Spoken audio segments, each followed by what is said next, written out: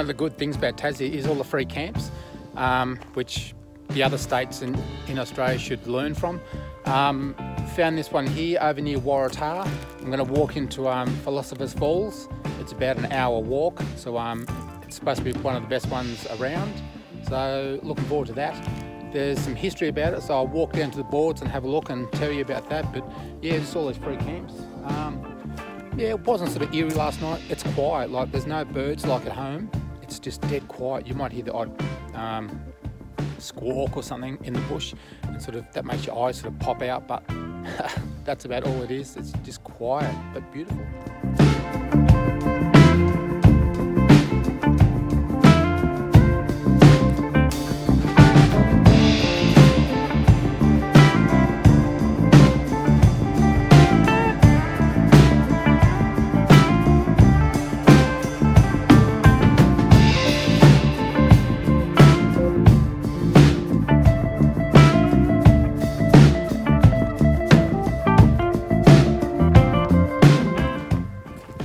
Reading some of the info back there, it was James Smith back in 1871 that found the falls. He left Devonport on foot with his dog, and they walked for several weeks along the north coast, and he came to a point where he had to head south. He had two choices. He thought he could either walk down to Mount Bishkoff where they were already mining and prospecting, or head into this other virgin land, and he decided to come this way, and that's when he found the falls. There's a bit more history, a bit more to it than that, so I'll put a link up below the video when I finish, and so you can have a big read. But he wanted to save the island back in 1871, save the wilderness, and he sort of knew what was happening, and he could see a future, I suppose, and glad he did. So yeah, this forest is unreal, unreal. Like big pines.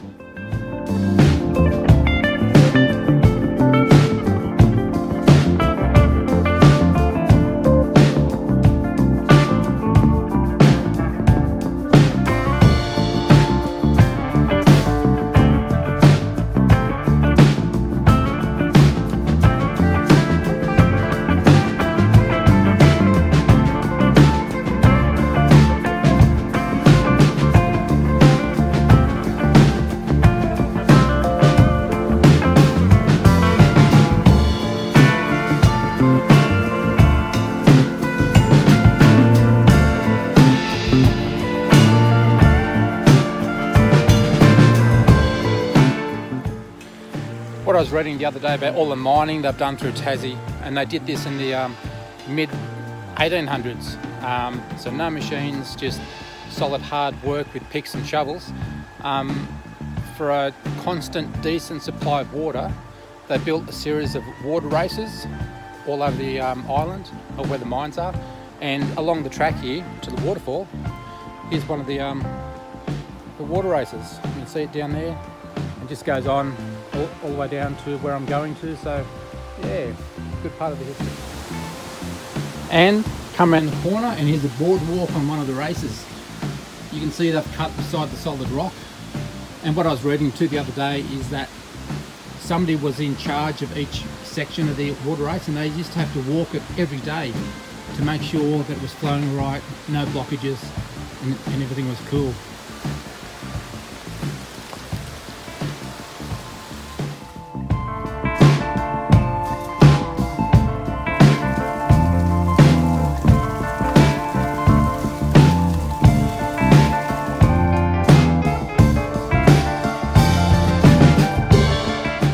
Goes to show you just how much work they put in. You can see the race where I've just come from, and this solid wall here. You know, I'm over 6 foot tall, and this is higher than me, and it's sheer rock. And look at the work they've done. No one in their right mind will do this these days. It wouldn't even be allowed. Unbelievable. Some cool history. Well, I reckon this is my turn point. The race just keeps on going and going. It actually goes to a place called Magnet, which was a town back in the day before Waratah got settled. When the mine folded up, they just closed everything down and everything got sold off. But the only way to get there was a tram on timber lines and with pack saddles, but now there's just nothing there anymore.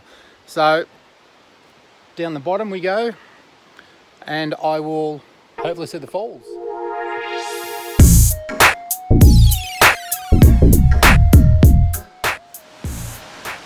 You know what worries me? What goes down must come up. Holy crappy holy. Sorry mum for swearing, but holy dooly. This is going to be huge.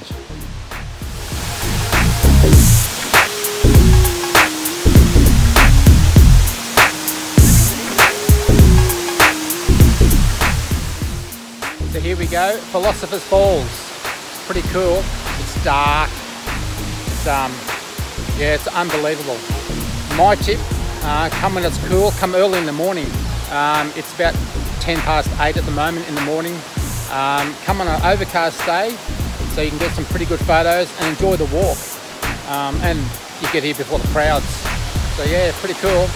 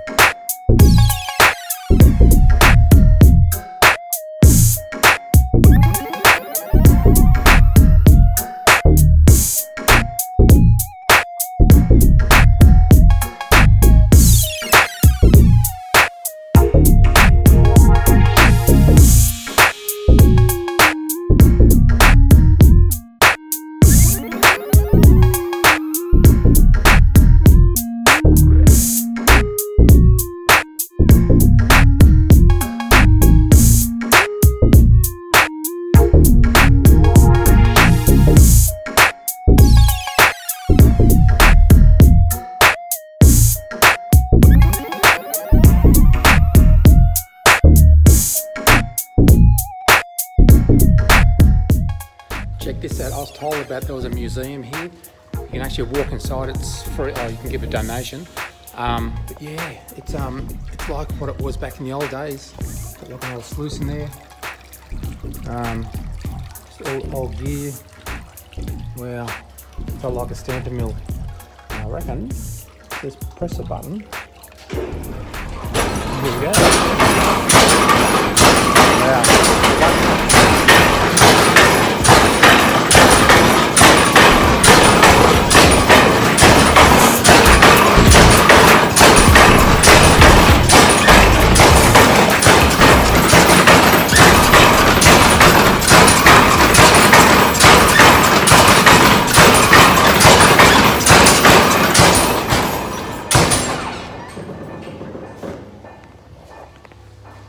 How cool was friggin' that?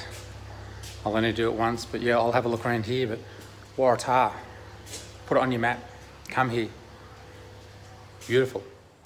So as you can see up there, that's Mount Bishkoff Mine here in Waratah, just on the outskirts of town.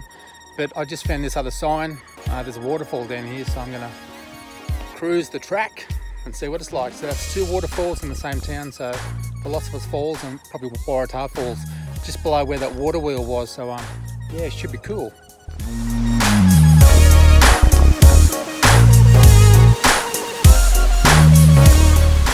So I'm at the base of where the water wheel was at the top. So these falls here, a guy called Dudley Kenworthy saw a vision back in the 1800s to use a water wheel. And this is the first spot in Australia that they used hydroelectricity for industrial use. Right here, up in the cliffs there, You can see some of the old pillars holding up some of the big stones so they don't collapse, presumably to control the water to go through the channel and through the wheel. But yeah, it's unreal. It's, the whole place is amazing. I keep on saying that, but it's pretty true. It's a nice spot to come to. Just when things can't get any better here in Waratah, I saw a sign to a water tunnel, so I'm going to go and have a look at that. Something different. Gets better and better down here.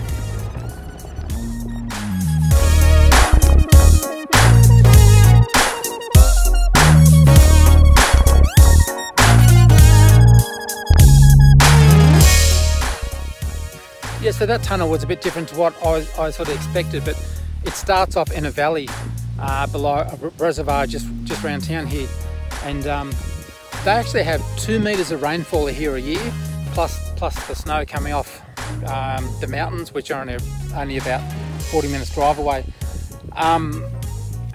So they control the water by building the dams, building the reservoirs. So in wintertime, they can collect all the water when that's their wet season, and then during summer they can control it at a reasonable rate. But they had that much water flow that they worked out they could use a 500-pound stamper to start crushing the rock. When the mine was in full operation, they ended up setting up 1,000 stampers to start crushing the rock to get the ore out. And at that time, the Mount Bishkoff mine here in Waratah was the largest producing tin mine in the world, which is pretty cool for the area. And who would have thought? I never knew it was down here until I stopped here for a coffee, and I'm still here 6 hours later. So yeah, pretty great history down here.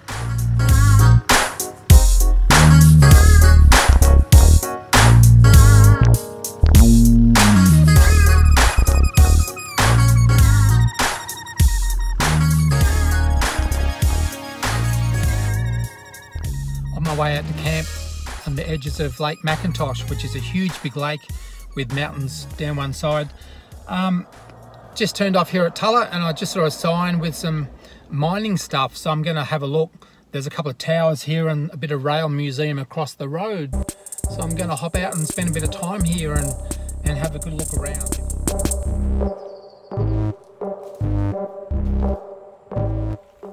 So just stop here at Tulla, like I said, to read about some of the history. And they talk about here, this place is linked back to Waratah back in 1871. And this is the rugged, remote country they had to work with. The problem with when they found different minerals out here, the tracks they cut were pretty harsh and rugged, and often they grew back fast because they just took the shortest route where the bullet teams could go. And then they got investors to put some money into the place and pay for guys, proper teams to cut the tracks. This one track from Mild Creek to Rosebery by Tulla took them 7 months, 120 kilometres, 27 river crossings. Look at that. Unbelievable. So here's the winch they used at this Mount Farrell mine. Used to lower the guys down 1,000 feet. And here's the head. Look at that.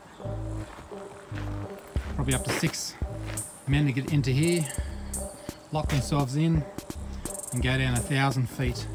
So Galena's like a silver lead. Look at that. Unreal.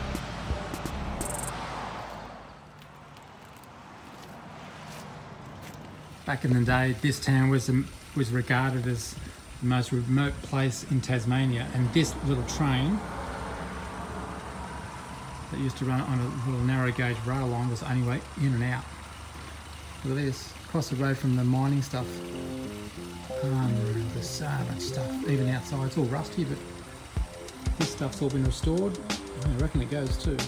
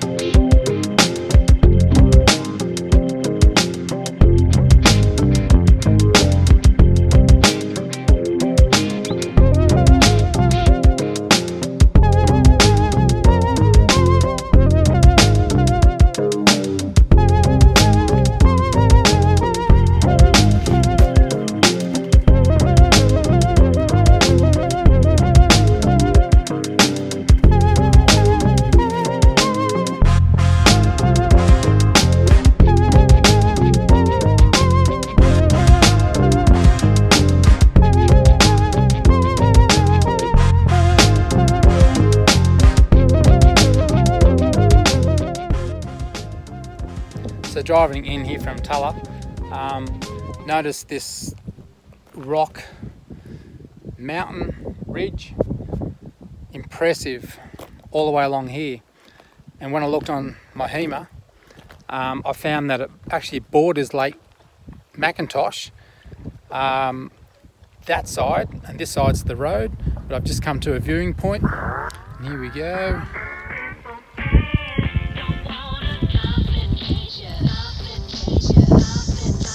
I reckon if you drop something in there, you would never get it back. But apparently, there's a free campsite up there, another couple of miles to go, so I'll go across the bridge. I'd like to drone it, but I've had a mate that droned a damn wall once, and the drone went ski-whiff, and he soon jumped out of his Triton, out of his car, and ran after it. But yeah, this is unreal.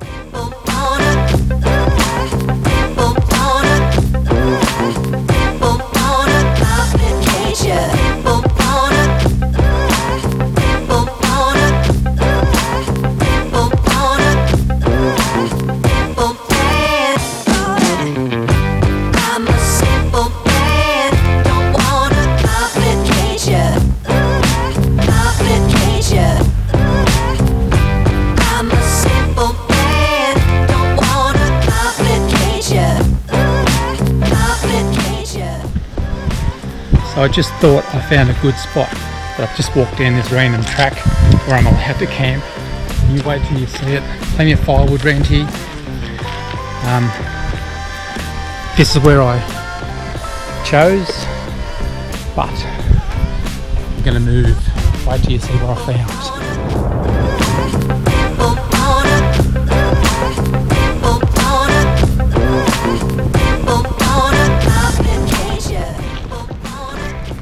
How good is this? Even got my own fireplace. Plenty of fresh water. Water views. You pay $1 million for this. How good is this?